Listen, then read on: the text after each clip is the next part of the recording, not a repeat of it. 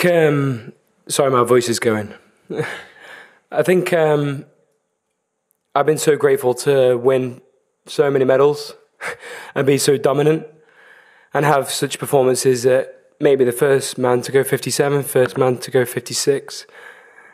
But I'm so happy to be here with this medal tonight because it's challenged me in a thousand ways to be here. And I think anyone that's listening to this, even down here, or maybe you next to me have children, that something that Nick's going to be amazingly blessed to have very soon, that your whole perspective on life changes. My responsibilities have changed so much in the last 3 years because of my son, and I don't regret one single day. And for me, I gave out my performance with the cards I've been dealt. And, you know, it could have gone another way. It could have gone 0.01 slower. It could have been a bronze. Could have got fourth if I was just a fingernail behind that.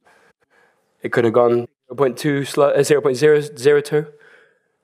And I could have been, you know, with Nicola. So, but I'm not going to define my whole career in the terms of the ups and the downs by a medal. I'm just so happy to be among these incredible athletes, incredible performers. And I think the race I was in with Arno and Sheen in that last 15 meters, I felt like I had it, but that's sport. And I think it's going to throw you up and down. And we've all been through it. And I'm just happy that I got the win, and it went to an incredible guy, and someone has won it a fair way. I have a grin on my face because I've, you know, seen 2012 with Cameron winning it, set myself for the goal of beating him at Commonwealths, which I did in 2014, and that was 10 years ago. I said earlier, if you took the top 8 or top 16 in any event, how many of them are still medaling now from 10 years ago? And I've been so happy that, you know, the world records that I've been able to set, hopefully they last quite a while, but hopefully these boys can also challenge it. And it's a true pleasure, it's true joy to walk out there and put myself on the line because, yes, we see bronze, silver, gold as something that's gratifiable, but everyone in that race who is fair, that they all win because not anyone, well, 90.999% of people don't want to put themselves in that situation.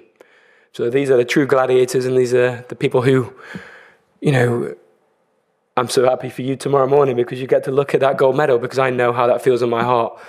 And again, it couldn't have gone to a better guy, and it's just a great race as well with Nick. So yeah, obviously a lot to debrief on, trying to get back to full health now and see what we can do on the relays. But I gave my absolute best, and that is it. I think in the car some days when you have bad days, you have good days, and my son asked me, "Daddy, are you the fastest boy in the world?" And I'm like, I sure hope so. But not today, not today. And I really, truly believe this moment was meant to be, because in my heart, I'm so happy. And yeah, I mean, there's so much to debrief on with the team as well, of what went right, what didn't go so well. Did I get caught up in the battle between the two people next to me? Possibly, but all variants of 1,000 variants lead to the same result and the same feeling in my heart that I couldn't have given more. So I did it, you know, for my son.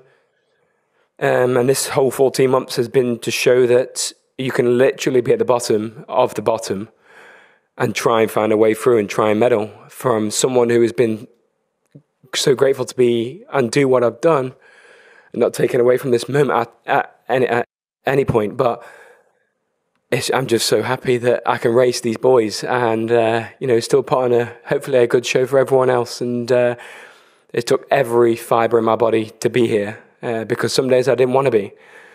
And that's not just in sport. I think when I made that contract to myself that these boys take every day, and lots of other athletes take every day, that I said that I'd give them my absolute best, and I give them my absolute best, and there's no regrets. And yeah, there's a lot of thinking to be done, but we've got 5 days, 6 days now to recover. As I said, get back to full health and look forward to the relays and race these boys again. And it's been a strange one in terms of times, But it just shows Olympics is never about times, right? It's about the races and being 100% on the day. And I'm just so happy that, honestly, in my true heart, that Nicolo can... I'm actually tearing because I know how it feels to win gold the next day and look at that and be so proud and have that gratify that whole journey, because I know how hard it is.